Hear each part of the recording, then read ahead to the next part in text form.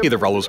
People often wonder what would happen if you filled the engine with twice the oil that it needs, or even more. Anyway, we've got an engine, so let's find the answer to that very question. Let's do this.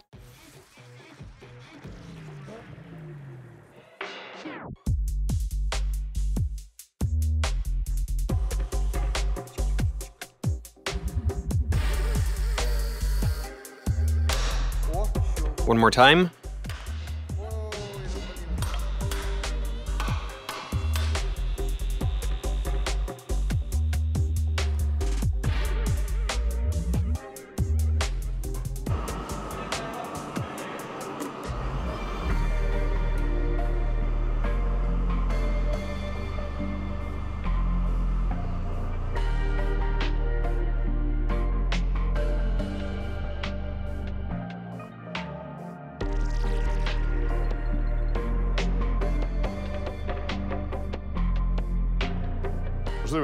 Check out what we got here, guys.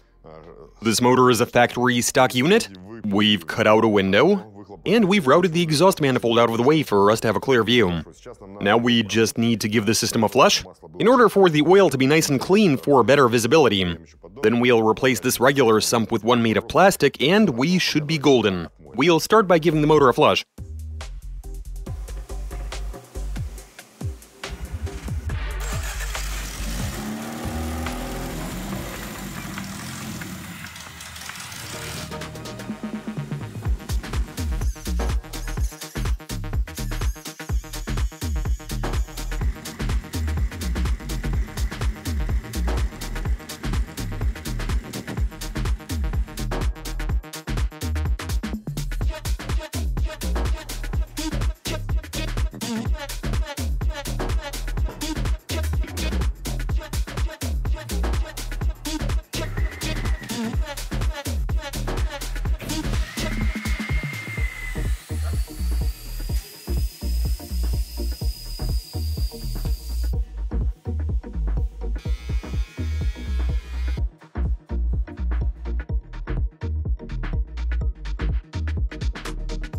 Check this out.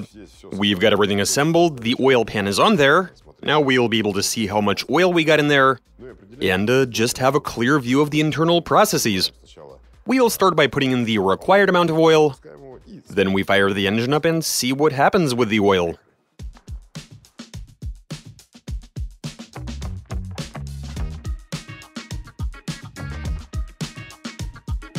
Okay, so the oil is on the max level. It goes right up to here. Okay, let's start by simply turning the engine over. We'll look on and see how the pump performs its duties, how quick it picks the oil up, see what happens to the level. Let's go.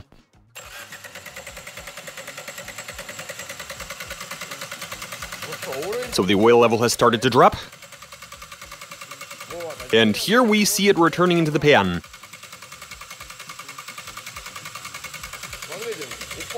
You can tell by exactly how much the level has dropped. The pump has picked up a certain amount of oil, it was transported upstairs to lubricate the cam and the crankshaft, and only once there was a surplus did it start to drip back down. The level has dropped, but if we wait for a bit, you can tell that it's slowly dripping down, and it'll be back to baseline soon enough.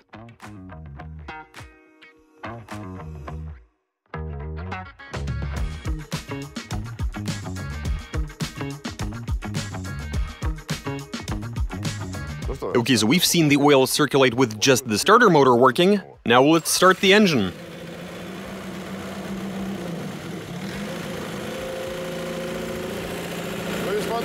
Look at how the oil is circulating. The oil level has dropped dramatically. The pump is spinning way quicker, it's picking up a lot of oil. And the ladder isn't finding its way down quick enough. Yeah, there's only a tiny bit of oil left in the pan. There's barely any at all. The important thing is the oil pickup is surrounded by oil, so there is more than enough to suck in. And with the oil not being warm enough, it takes longer for it to drip down. It's still a bit on the thick side. That's not a lot at all.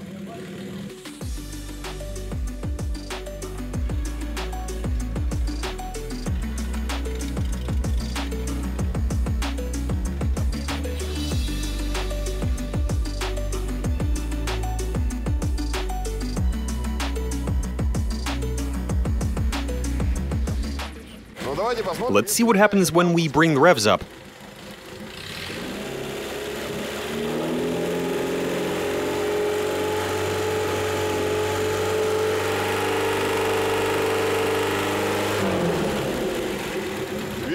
See what's happening? The pumping has intensified, and though the reduction valve is doing its thing, but the oil level has plummeted. We got more oil getting picked up and sent back down. It has begun to foam, bubbles have formed, though it's nothing too horrible. And now that we've shut this off, the oil level is slowly returning to where it was initially, to where it was after we just poured it in. Now I suggest we double the amount of oil. We'll check the dipstick to see the difference between minimum and maximum, and add exactly that much. Let's go! So check this out, we've poured in some fresh oil, twice as much as required, and you can definitely see the difference. The oil pan is almost completely full, and I suggest we kick this off by simply turning the engine over using the starter motor. Let's have a look.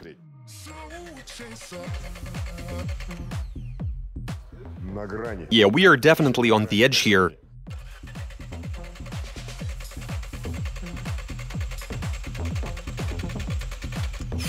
Nope, there was no contact, even though it's really close. That's with double.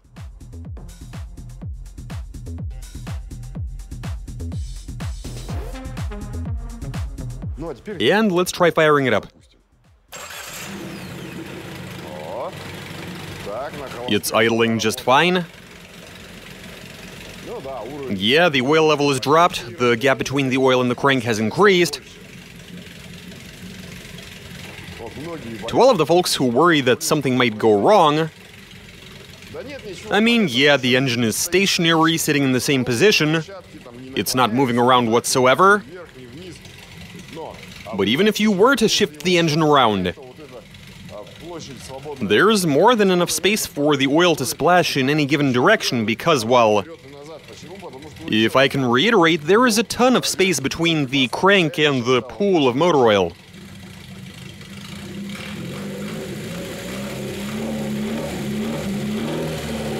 And the oil level continues to decrease.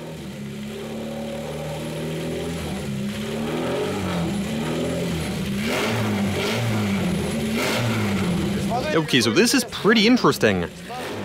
You can clearly tell. Can you see the oil sort of jumping? As if it's trying to find its way up the engine block. At this point, we've established that nothing bad happens when you double the amount of oil in the sump. But we're not done just yet. Let's pour some more oil in. So here's the situation. We were at the very limit, and all we did was add about another 700 grams. And we can clearly see that the crankshaft counterweights are ever so slightly dipped into the oil. Also, the bolts that secure the crankshaft main caps are oiled up. And there's only one way to find out what comes out of all of this. Want to give the engine a spin? And we see oil getting sprayed onto the block. It's not evacuating. The crankshaft is picking it up and splashing it around.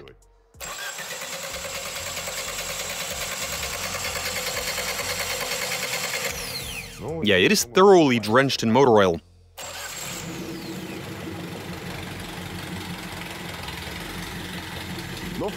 Okay, so at such a low engine speed, we're witnessing the simple process of the crankshaft picking up the oil and distributing it all around the block. No adverse effects to report.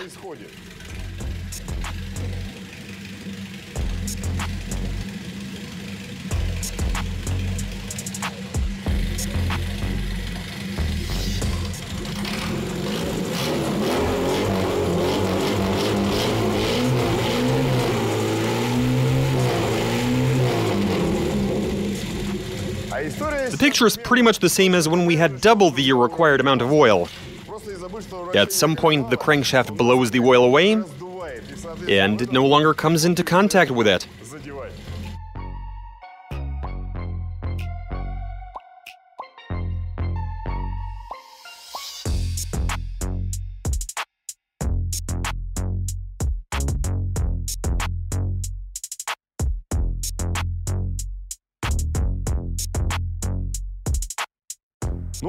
Now I suggest we really push the envelope and add some more oil so the crankshaft is literally smothered in motor oil.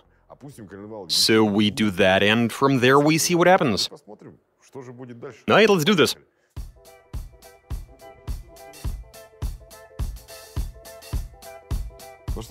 There is a ridiculous amount of oil inside the engine. I mean, the bearing caps are submerged at this point. Okay, let's go.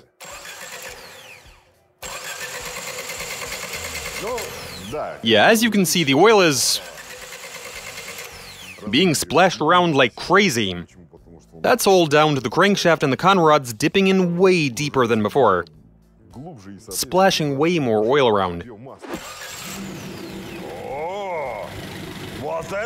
Yeah, now it's really splashing around, look at that. The crank is quite literally submerged in the oil. And you can see air bubbles developing, and pretty big ones. Also, you have got an endless stream of oil splashing onto the block. Yeah, the bubbling is actually all you can see, really.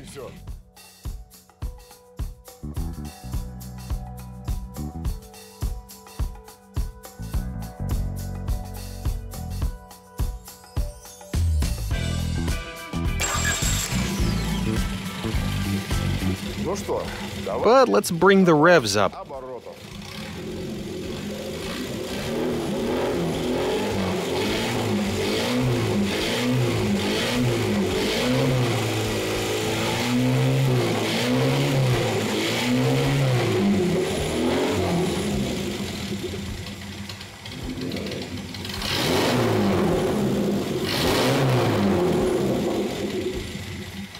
And so what do we see?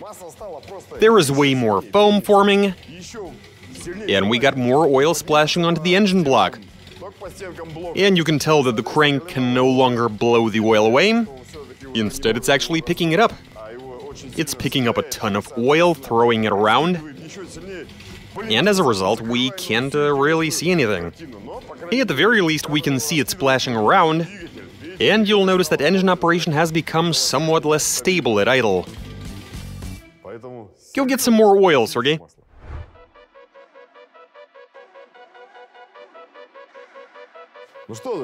Check this out, guys. Things have gotten interesting. You can see that the oil goes all the way up to this little window. Yeah, at this point, the oil level is just crazy. There is way too much in there for the good of this engine. But let's give the engine a turn without starting it and see what happens.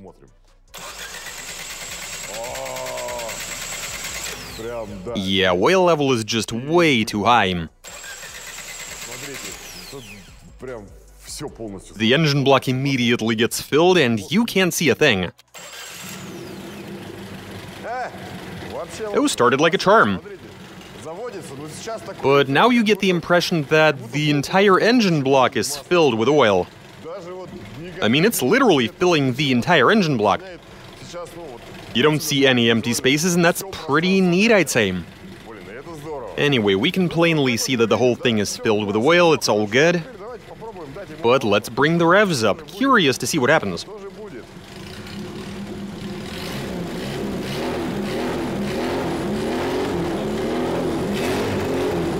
It's as if we filled this engine with milk instead of motor oil.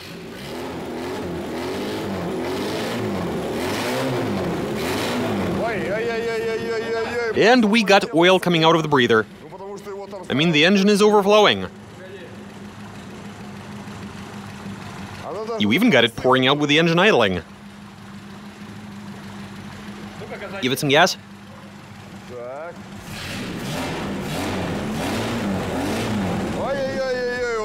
Yeah, the breather is a full-blown geyser.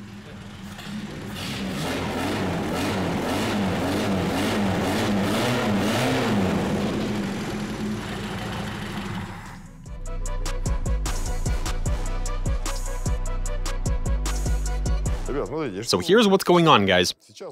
The oil level is actually above the center line of the crankshaft, meaning that the entire crank, the journals and so on, all of it is submerged. I suspect that we're looking at a total quantity of over 12 liters. But we're not stopping just yet, let's keep on going.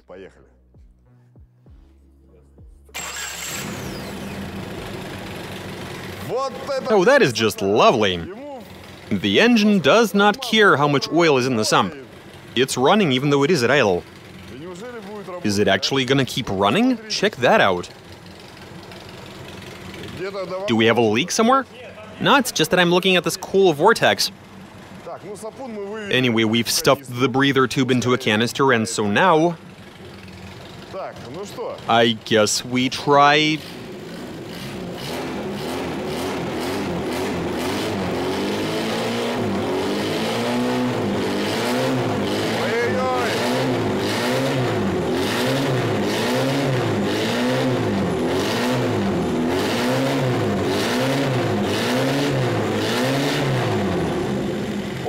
It's running like an old diesel. It is producing a lot of smoke.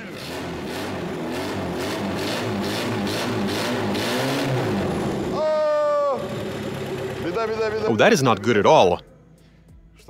What's the problem? We have got an oil leak. But that's hardly a surprise because, well, instead of crankcase gases, you got liquid oil circulating in the ventilation system. We saw some spitting out from the tube, but the engine still starts and runs. And that is just terrific. Hats off to this thing. And so while the engine was running, which wasn't for all that long, it was no more than a minute maybe, I'd say. And already we got a good liter inside this pitcher. And there's more in the canister. Just like I said, there's no ventilation of the crankcase occurring at the moment. Instead, it's motor oil that's circulating. But let's pour this back in and get the level even higher.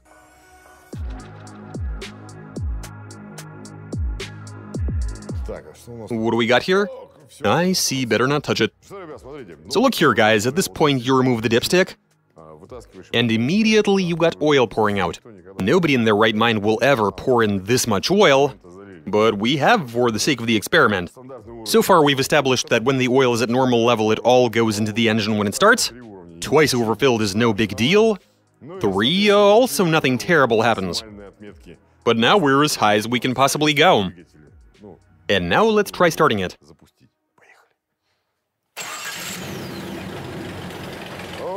It runs, that's good, but we have a leak. And given the situation, we'd better give it some gas while we still can. Is it a massive leak? It will be soon.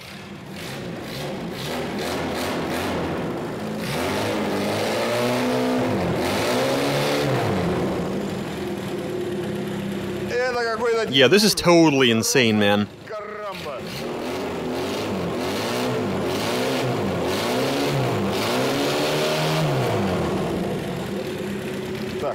Better stop it spewing oil. Yeah, I'm gonna need a rag. Get the flashlight out. Yeah, please do. Oil everywhere. It is good for rust proofing, though. Very nice. Get the power units out of here. And here's the situation. The plastic, transparent oil pan has given up. The point is, it's leaking oil badly. And so the oil has found a weak point with how much excess oil we got in there. If it so happens that you poured in a tiny bit more oil than required, well, there's nothing to worry about, really. So you saw it all, that's all I got for you, catch you guys later.